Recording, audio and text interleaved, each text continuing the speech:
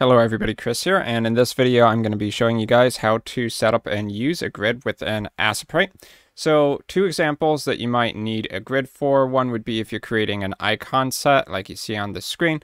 Another example would be if you are creating tile maps where each tile needs to be a specific number of pixels wide and a specific number top, and then you just position each element of the tile set next to each other with its own individual squares. So you could have a center piece in here and then the side pieces out here surrounding it adjacently. Or maybe you just want to put multiple characters on the same sprite sheet and you just want to keep them constrained to the same size, whether that's 16 by 16 pixels, 32 by 32 pixels, etc. So anyway, whatever you need a grid for, you can go up to File, New to create a new document. So we're going to create a document that's going to have many different sprites. So one way to figure that out would be decide initially how big you want your sprites to be, and then just multiply that by the number of columns and rows you're going to need for that sprite sheet. So I can do 16 pixels here if I want, and then 16 by the height. And then we just take each of these number and do Shift 8 for multiplication sign times the number of columns and rows you want on your sprite sheet. So I'm going to type in 10 here, and let's also do times 10 here. Obviously, if you can do the math in your head, you can just type in the full pixel value as well. So let's go ahead and hit OK. And what we're going to end up with is 100 squares that are all 16 by 16 pixels. So when you want to customize and enable your grid, you can go to View, Grid, Grid Settings, and you can set the width and height here for the size you want your sprite squares to be. So this defaults to 16 by 16, so we don't need to change it. But if you wanted, you can type in 32 by 32 if that's the size you're working with. I'll just reset that to 16 by 16. And when you hit OK, the grid's going to be enabled. The other way that you can enable or disable the grid is going to View, Show, Grid, also Control apostrophe on the keyboard. So this is going to make it easy to keep each of your sprites constrained to the same size, since you have this blue border around each of these squares working kind of as guidelines. One other variant of the grid that exists is the pixel grid. So when you want to see every single pixel have its own gray outline, you can go up to View, Show, Pixel Grid, Control Shift apostrophe on the keyboard. And now when we zoom in, we can see all of the pixels here. And obviously, as you can see, you can have those both in there together. Now, one thing I've been liking to do when I make a sprite sheet like this is to have a uniform background color across the entire sprite sheet. Of course, that's not required. You can just have this checkered background. But if you want to add a background layer, you can just go down here to the Layers window, hit Shift N to create a new layer. I'll just pull this down by left clicking it, hovering over the border of it, left click, drag down. Okay, so then we have it as layer 2. I'm going to double click it to rename it, and I'll just type in BG for background.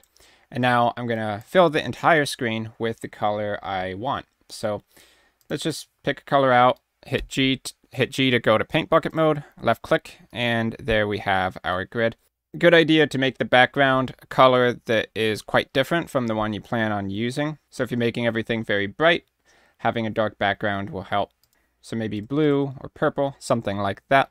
Okay, so at this point, we're pretty much able to just go back to layer 1, hit B to go to pencil tool mode, and then start pixeling in our sprites as we need to. So as you're working, let's just create a few random things here. You may decide later on that you actually run out of space. So if you need more than 100 slots here, you can adjust that on the fly by going up to Sprite and then go down here to Canvas Size. So in Canvas Size, we can basically set the number of squares by doing the same multiplication as before. So let's say we wanted to make the width double, so we have 20 squares wide that are 16 by 16.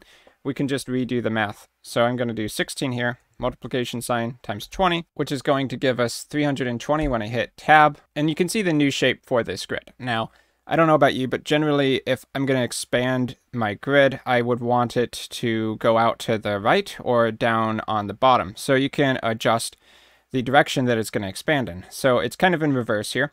So if you want to push the original squares to the left and then expand to the right, then you would choose the left-hand side. So you can see this basically keeps everything in its left side aligned position, and we expand new squares out to the right.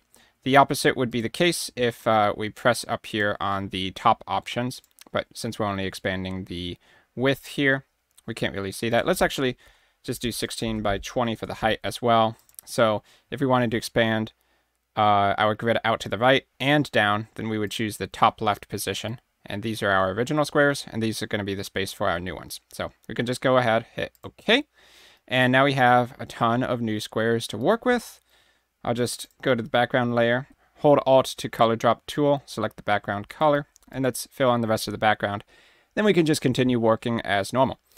So that's pretty much in a nutshell what you need to know for setting up a grid if you're going to be creating an entire sprite sheet. Note that if you are creating an individual character and you just want to animate it in the same position, that you wouldn't need to use a grid necessarily. Instead, what you would do is create new frames of animation down here. So 1 represents the first frame. And then if you need a new frame, you can just click on the frame 1 and hit Alt-N. That's going to copy frame 1 into frame 2. And then you just adjust your character on frame 2 to make the animation start happening. So using the grid is more necessary when you are creating completely separate objects on the same sprite sheet or separate tiles, not necessarily when you're creating an animated character. So that's pretty much everything you need to know about grids and setting up a sprite sheet for multiple objects or tiles inside of Aseprite. I hope this video was helpful for you guys. Thanks for watching. I've been Chris, and I will see you guys in my future video content.